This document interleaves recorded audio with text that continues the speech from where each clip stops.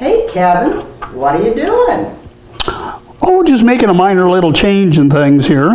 This is the little length counter that I bought for checking my spools of filament for my 3D printer, just to see how much, how long of a spool do I have, and versus how much do I need for the print that I have to do.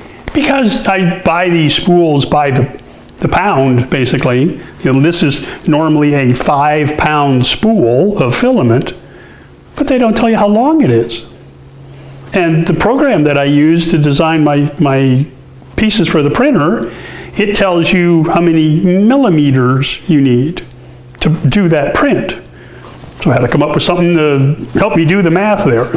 So that's why I bought this little counter. But this video is really not about either one of those pieces. It's actually about this little guy right here. This is just a little sizing die I made. I know my printer will take nothing bigger than an 1/8 inch in diameter.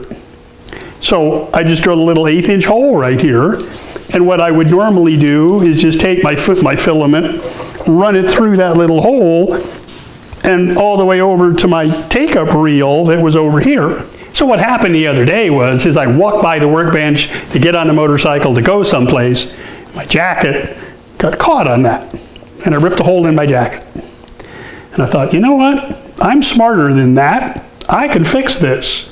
So this is what I wanted to talk about. So what I want to do is just go ahead and get rid of this little sizing die thing. So this is what I came up with. Just a little plug with an 1/8 inch hole. And I thought, if I can just get it to fit right inside that inlet to this counter, it'll fit in there nice and snug. It'll help direct the filament right to the center of the wheel. So I came out with my tape measure and just measure across here, measure the depth that I need. Know I have to put an 1/8 inch hole right in the middle of it. Go in on the computer, just design one in CAD real quick, hand it off to the 3D printer. But the problem is, that hole is tapered. It's a little bit wider up here than it is in the bottom. That's to normally help guide the rope or wire or whatever that would be going down inside there.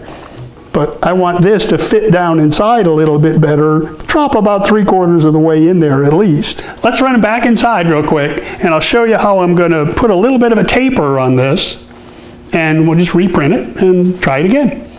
So all I have to do is come over here and right-click and say Edit. And this little window shows up. It's the extrusion controls. And right here on this panel, it says draft angle. And I can just decrease it by a couple of degrees. And now if you look at it, you see it's got a little bit of an angle on the sides of it.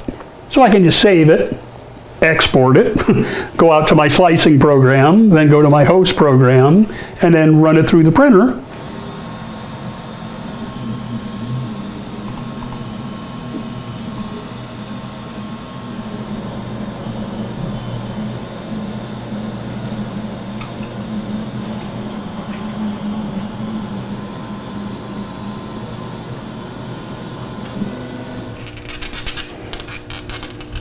That's just perfect. Fits in there just nice. Perfect. So that'll work. Solves that little problem.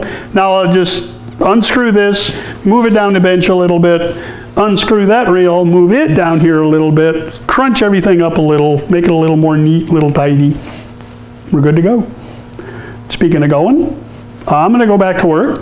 You're going to go down there and hit that subscribe button for me. I'll see you next time.